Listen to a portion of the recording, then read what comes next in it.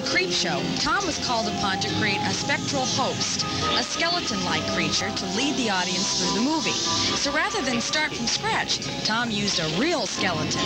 The reason for that is if I had to build a corpse from scratch, you know, for a Creepshow, I mean, there's nothing that moves and is designed so well as your own anatomy.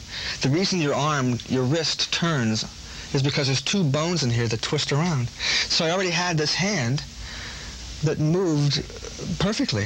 So we put cables in it and springs and stuff, so the hand actually comes up and does this, you know, just by cables. I mean, the mechanism, the structure was already there. We just gave it life again. Tom gets an idea for a monster or character from what the screenwriter wants and then develops it. Makeup involves a lot of things. Mechanics, chemistry, mixing foam and plastic, photography, having a good sense of angles if you're going to try to fool somebody. In The Burning, Tom made a bust of the actor's head and then used foam latex rubber to create a new skin or mask for the actor, complete with burn deformations.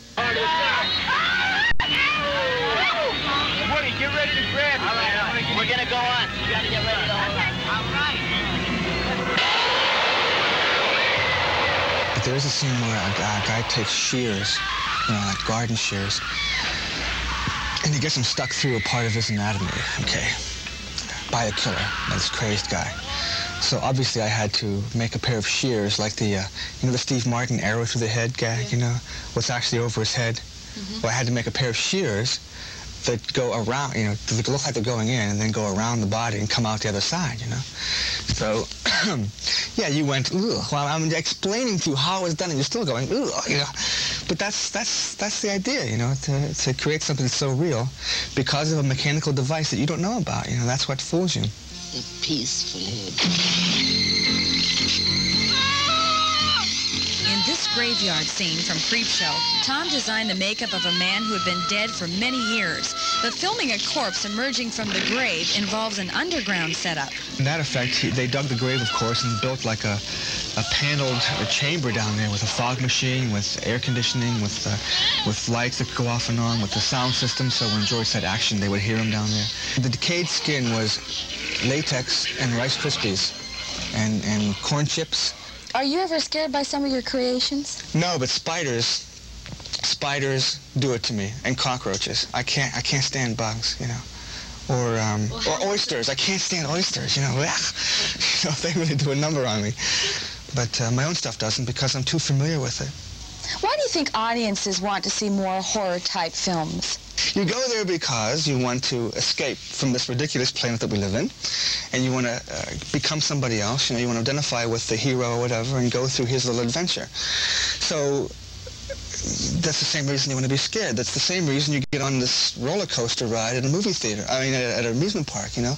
You know when it goes up the hill, it's going to go down the hill, and that's when you're going to be scared. So the suspense is going up the hill, right? Okay, you go to a movie when the music starts and you know the killers are on the corner, you're going up the hill and you wait, you know. There's this thrill, there's this escape. Tom's been dreaming up monsters for 20 years, and he tries to emulate the work of his idol, the great makeup artist, Lon Chaney. For any makeup artist, the final payoff is seeing that his creations work, meaning they're believable, and audiences will attest to that. It was great. It was real scary. It had me on the edge of my seat all the time. It had a lot of nice scenes. It had some animation, some good effects.